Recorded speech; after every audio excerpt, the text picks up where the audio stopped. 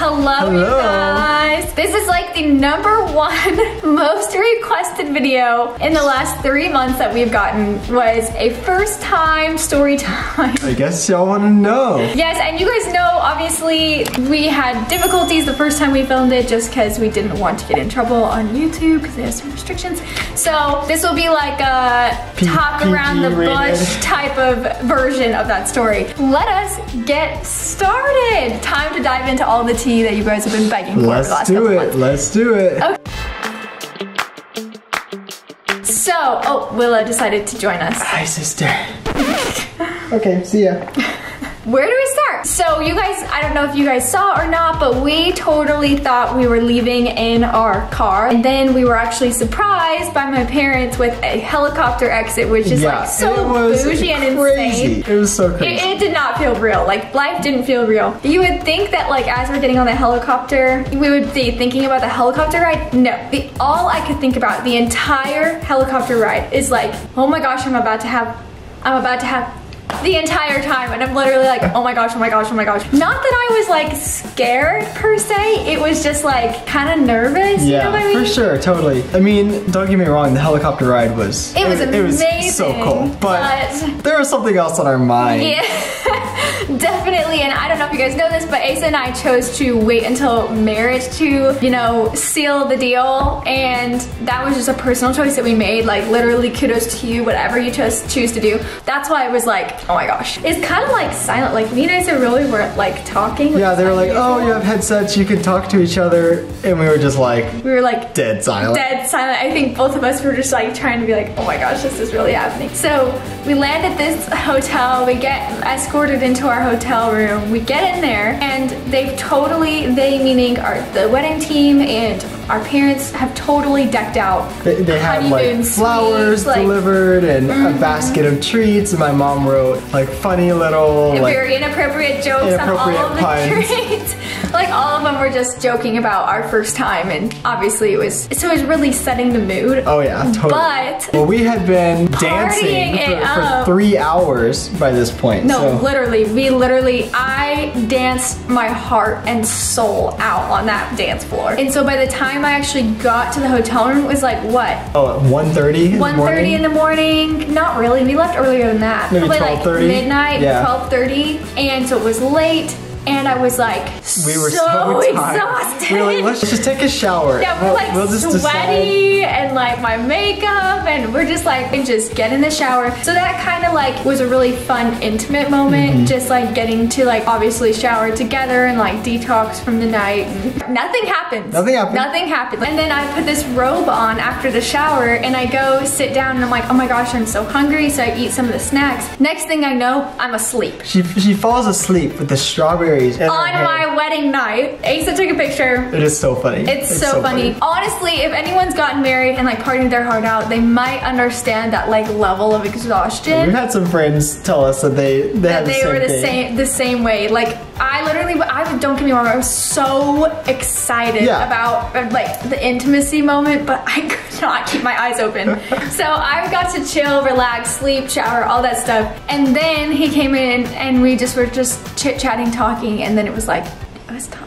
Yeah, it's time. So weird. It's so strange because there's like so much build up, and then you're like, okay, now? Wait, right now? You're like, wait, right now? Because mind you, like I said, we waited, so this had been like 4.5 years really of us. Obviously we had intimate moments together, but there was always this line where you just stop. We had that boundary. And it was so weird sitting there thinking like, we don't have to like stop anymore. Yeah. Like we can actually do it. We can do whatever we want. Like we had like to talk about it, and basically he was like, are you ready? Are you okay with trying this out? And I was like, yeah, let's just give it a go. Try. Let me say this, like the main question we get is, was it awkward? How would you answer that? No, it wasn't awkward. It wasn't awkward like you're meeting someone for the first time, but like almost anticipation, like you're supposed to see a friend you haven't seen in 2 years. It's like you have all this anticipation and excitement. Yeah, kind of like the feeling at your birthday party where everyone's singing you happy birthday, but you don't know if you're supposed to be singing happy birthday to yourself or you just sit there. It's like, it's not really awkward, but it's like, this is like so weird. I was like, what do I do? Yeah. And we get to the point where it's like time to actually, you know, do the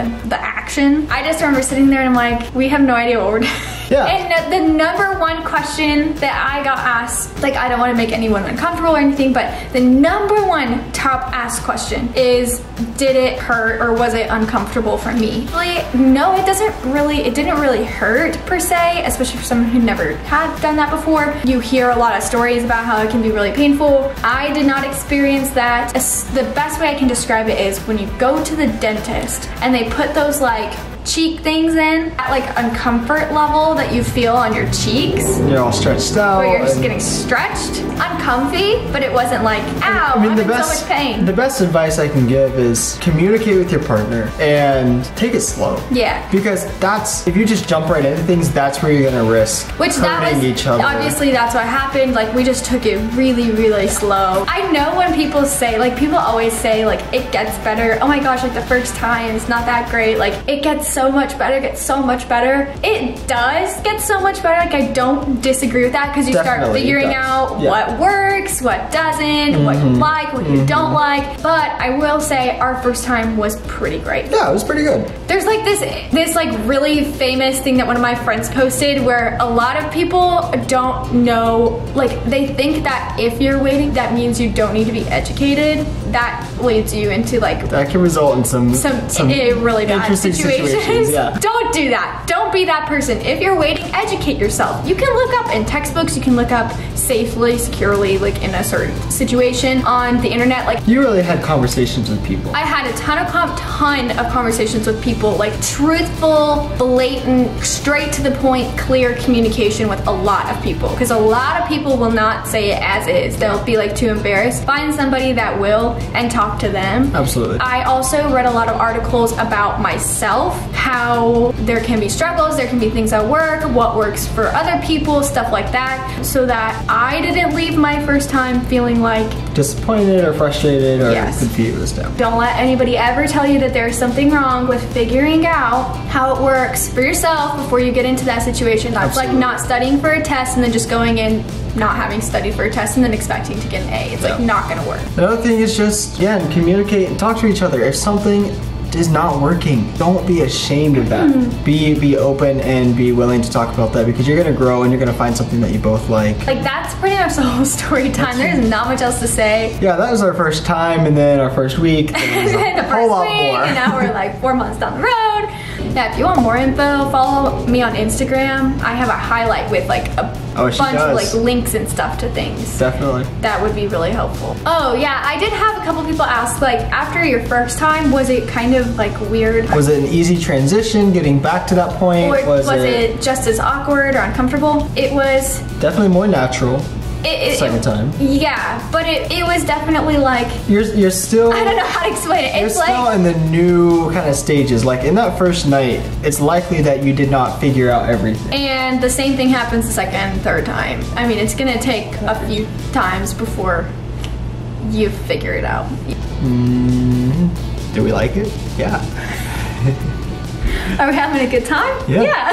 But yeah, that pretty much sums up our first time story. I am so sorry if we didn't cover any questions you guys had. Hopefully we did for the most part. If not, you know, there's probably more info on my Instagram. You'll probably get more info. And I hope that covered everything, and I'm just glad we were able to even have this conversation. So we're not. Thanks for putting up with the beating around the bush conversation.